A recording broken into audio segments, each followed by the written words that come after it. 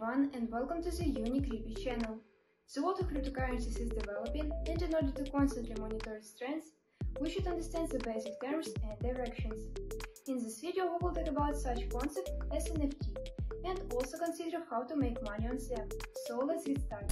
In November 2021, 14-year-old artist Abigail and her brother sold 8,000 NFTs within 10 hours at a price of $160 per NFT.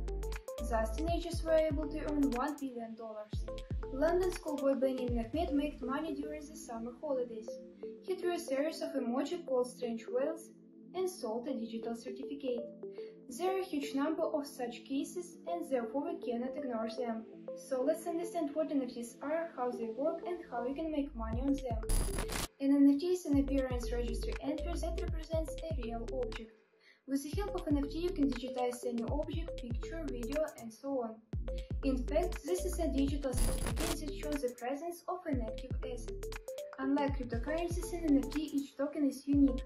It cannot be replaced by another. Thus, the concept of NFT stands for non-fungible token. In the case of standard currencies and tokens, everything is very simple. You can borrow $100 from a friend and return it with any other bill, as it is a fungible resource. Buying an NFT has been compared to buying celebrity autographs. For example, if you take a photo from a friend with an autograph of your favorite actor and give a probable photo with the signature of another person, things will be captured differently. In simple words, an NFT is a digital asset that represents an existing object and gives ownership of the original. Let's look at the history of emergence and spread of NFTs around the world. In 2014, artist Kevin McCoy minted the first known quantum NFT on the name coin market. This is a digital image of a pixelated octagon that hypnotically changes color and pulsates. After that, many developments and experiments began. The counterparty platform appeared that is also known as Bitcoin 2.0, which allows to create monetary assets.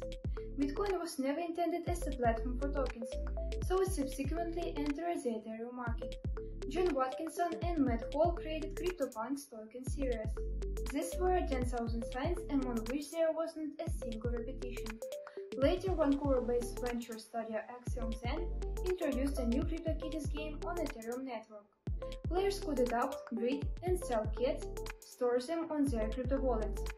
The next step in the development of NFT was made by the decentralized structure of virtual reality, Decentraland. This is a game platform with a probable world. Here you can play games, build, collect items, and so on. Everything you find, earn, and build, you discover along the way. Now I propose to consider the main options for using non-fungible tokens. As you already understood, NFT grants ownership of an object, but the copyright belongs to the creator of this object. NFT is an important stage in the development of art, comparable to the transition from film to digital photography, and a separate branch of digital art. Thanks to blockchain technologies, it is possible to verify the authenticity and origin of particular work of art, as well as its scarcity. This gives many advantages to artists. For example, Zoe Rod, known as Disaster Girl, sold the original copy of the meme for 180 Ethereum, and in addition the girl will receive 10% of each subsequent sale. NFTs have also found successful applications in the gaming industry. For example, they are used in such famous games as Axie Infinity, Gods Unchained, Sandbox, CryptoKitties, and others. Most often, in order to start playing and immerse yourself in the metaverse, you need to purchase game characters or special items for them, which are presented in the form of NFTs. In addition, NFTs provide unique financial benefits in DeFi. For example, Just Liquidity offers an NFT staking model. Another example is an NFT combos from Baker Swap, which provide holders with increased staking rewards.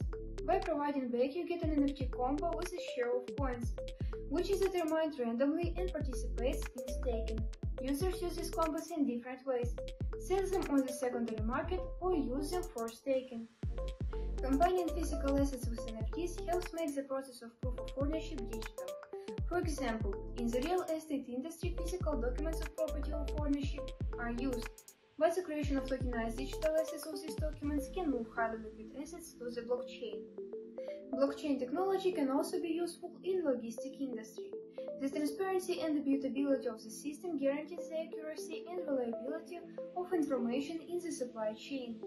The thing about NFTs is that they present unique items that can be used to track goods, view data on their origin, route, and location of the warehouse.